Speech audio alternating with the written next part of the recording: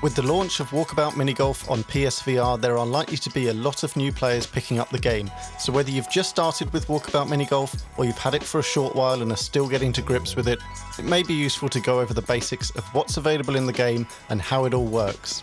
With that in mind, here is an overview of the current and latest features in the game, correct at the time of the video, of course. Let's start with the Shack.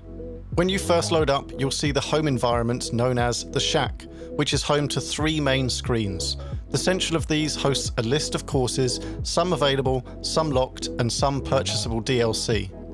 There are currently 8 free courses, each with an additional, more difficult nighttime variant, which is like an entirely new course in itself. These night versions are unlocked by scoring par or better, or by collecting enough lost balls on the easy version. Clicking on the details button for each course will show you the par, how many of the 18 lost balls you've collected, and on the hard course, how many clues you've found in the fox hunt, which we'll come to shortly. If you're not sure about any of the DLCs, there are a couple of try before you buy options. The first is preview mode, which lets you view the course as a whole from God mode, just to get an overview of how it's designed. And the other is guest pass. If somebody else you know has the DLC, they can invite you into a room to play the course with them. This means the course won't be available to play solo, but you can try it before you buy it. Let's talk about balls. You have a tray in front of you with the controls listed on it, so it's worth taking time to learn all the button functionality there, and this tray also holds your lost ball collection. On every hole of each easy course, there is a ball hidden somewhere around the playing or walking area. Once you find one, pick it up by pulling back on the thumbstick and it will be added to your collection, marked as found on your scorecard, and you'll see it come down the chute and onto your tray. Select the ball by pointing at it and pulling the trigger, R2 or L2 for the PSVR gang, and have fun by either popping them off the back of the tray or by smashing your head into them for some mindless chaos. Onto putters. To the right you'll see your starting set of putters, and these can be expanded by completing fox hunts on the hard courses.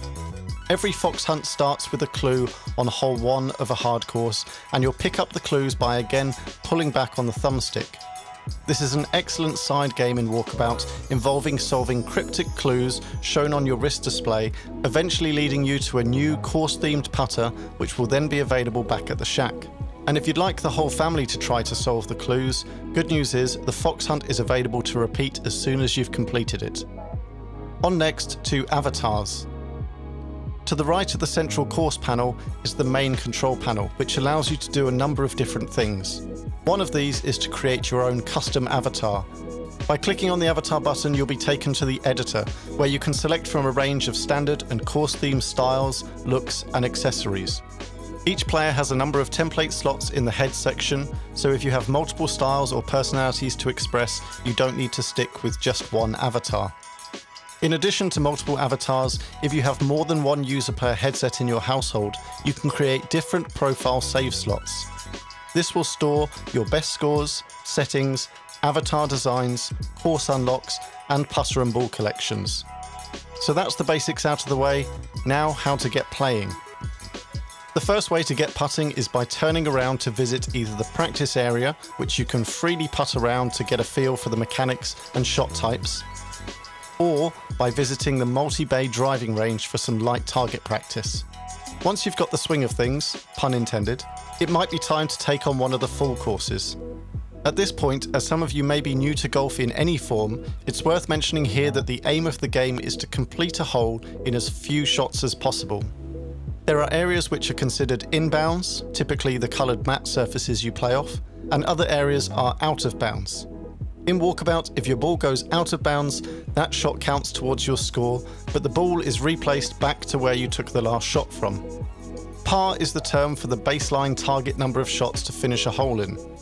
A birdie is earned by completing it in 1 shot less than par, an eagle for 2 shots under par, an albatross is 3 shots under par, and any better than that is just showing off.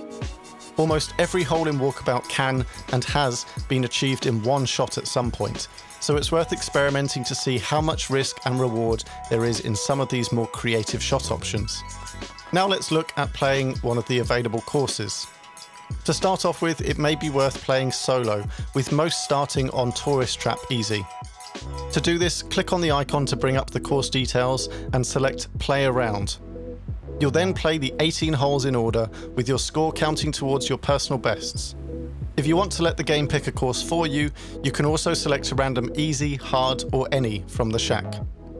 If you'd prefer to play in a less structured order, you can select practice mode from the shack instead, which allows you to play any combination of holes on the course in any order.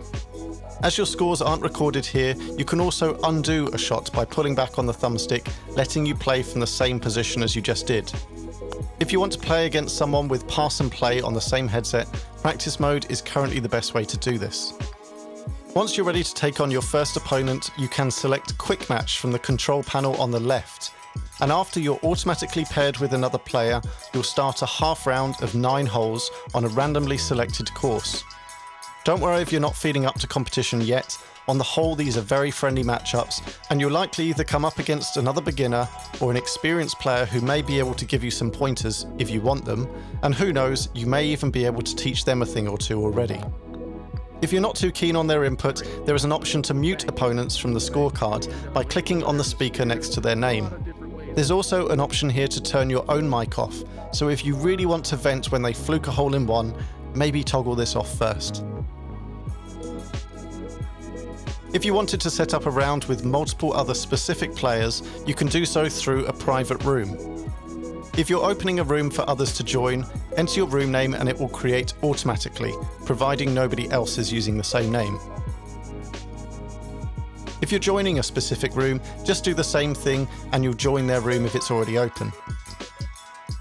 The first player in the list will be able to pick the course, and you'll then battle it out for pride, for joy, or for childish forfeits where the loser has to change their name to something silly. On to the other functions of the game, and first we have the wrist display. To keep tabs of your score, the time, fox hunt clues, and the current hole while playing, simply turn your playing hand over as if to look at your watch. This brings up your wrist display and will be your go-to interface in-game. Moving on now to the controls. The basic controls are pretty simple for Walkabout. Starting with the trigger or R2-L2 button, which auto-locates you to your current ball position and moves you on to the next hole. This is just about the only button you'll be needing to use for normal play. Next up we have the grip button, which is R1 or L1, which can be used to prevent your ball from timing out when it goes off the course. This can be useful for trick shots, so be sure to keep this held until you're certain your ball isn't coming back into play. The A button, X or square for PSVR, takes you to Giant View, where you can see an overview of the course and also the big scorecard. From here you can also access in-game settings, which can be useful for tweaking your configuration during practice. Many of these are covered in my 15 tips to improve your game video, so I suggest watching that to understand how to set most of these for your playstyle.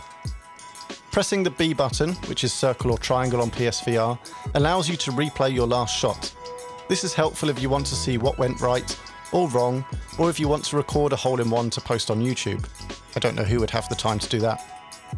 Pressing the button again will simply cancel the replay and allow you to carry on playing. As already covered, pulling back on the thumbstick can be used for picking up lost balls and fox hunt clues, as well as cancelling a practice shot, but it can also spawn another ball from over your shoulder during practice mode, which you can then drop wherever you like. Moving the thumbstick forward controls character movement, which we'll look at in more details with the last 2 tips. By default, movement is performed by teleporting. This is easier on most people at first through the avoidance of any motion sickness risk. To teleport, push the thumbstick forward while pointing at a place to go and release once you're happy with where you're heading. If you just want to teleport to your ball, simply pull the trigger. In settings you can enable smooth locomotion, which will move you freely instead of in teleported steps. If you are brand new to VR, this may feel funny at first, as you might not yet have what is known as your VR legs. This is a term used to describe being used to seeing movement in VR, which you're not feeling in the real world, and smooth locomotion, where your character is moving, but you personally are not, is an example of this. Some people are more vulnerable to motion sickness than others, so take it easy at first with this setting, and stop for a pause if you start to feel uneasy. You can increase the speed once you get more used to the feeling, right up to a fairly rapid 5 meters per second. Once you've got your horizontal VR legs, it may be time to gain your vertical legs. In 2021, Walkabout Mini Golf also became Flyabout Mini Golf, with the option to take to the skies from any point in the course and explore completely freely. At no point in the lost ball searches or fox hunts will you be required to fly, so don't worry if it's not for you. To take off, simply point your club up to the sky, push forward on the thumbstick, and after a second of vibration, you'll be up and away. Incidentally, if you're not so comfortable with motion sickness, your last meal may be up and away too, so again, take it easy. Once you're flying, push forward on the thumbstick and point your club in the direction you want to go, and you'll glide your way around the full course. There's no gravity to bring you back down to earth, so you won't need to worry about falling, but when you're ready to return to ground, either fly back down until you feel a soft landing, or just pull the trigger to teleport back into your putting reality. So that's it to get started with Walkabout Mini Golf. Once you've become familiar with the functionality, I highly recommend watching my 15 tips to improve your game video, as well as a growing collection of course guides and hole-in-one guides I have available. Thank you for taking the time to watch. Please like the video if you found it helpful, share it with any new players you meet, drop a comment down below if there's something you want to say, and subscribe to stay informed of future channel content. Best of luck with your walkabout journey, and I look forward to seeing you out on the course.